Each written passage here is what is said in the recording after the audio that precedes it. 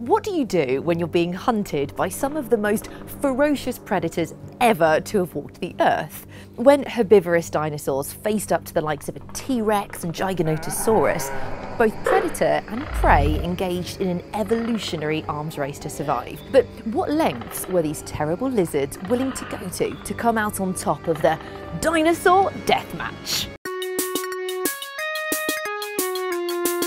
One surefire way of avoiding the inevitable is to simply become unbelievably huge.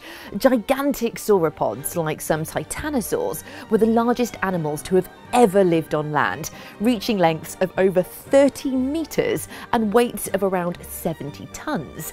That's more than 10 times the size of an elephant. Their legs could be a metre wide and their heads were raised up to 20 metres above the ground. That's high enough to peer in through a 7-storey window. More importantly, it's high enough to be out of reach of even the biggest predators. Combine this with a whip-like tail, and a T-Rex, at a mere 6 metres tall, would have been nothing more than an irritation to these giants.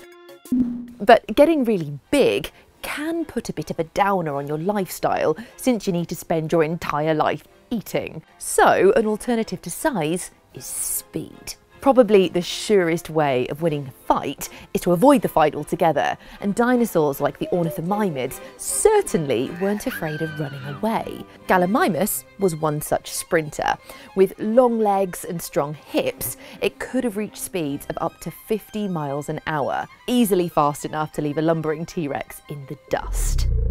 Other dinos chose to make a stand, and faced with a melee, they needed some serious defences. Most dinosaurs had thick leathery skin, but evolution gifted the predators with sharp teeth that would have made short work of even the toughest of hides. The answer? Reinforced body armour, like that of the magnificently medieval ankylosaurs. Dinos like Euoplocephalus were almost completely covered in bony and horny plates called scutes that fused together to make a solid shield to cover their back and sides. And their armoured heads bristled with horns, and even their eyelids were covered. So to get at the squishy insides of an ankylosaur, enterprising hunters would have had to flip over the squat 2-ton tank to get at its soft underbelly, which is no mean feat when your dinner is fighting back.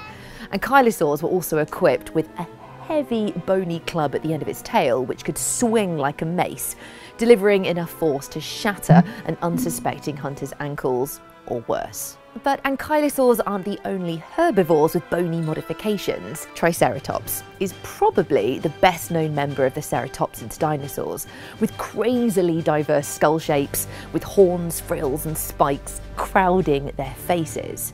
And while these elaborate helms could have been used in battle and defence, their flamboyant structures may have served a much more important purpose: showing off. And perhaps this trick was all that was needed. Since their appearance in the early Cretaceous, ceratopsids thrived for nearly 35 million years, diversifying into at least 40 different species, each more elaborate than the next. They were among the last dinosaurs on Earth. If you enjoyed this encounter with dinosaur defence, be sure to check out our other big dino questions. And don't forget to like and subscribe to Earth Unplugged.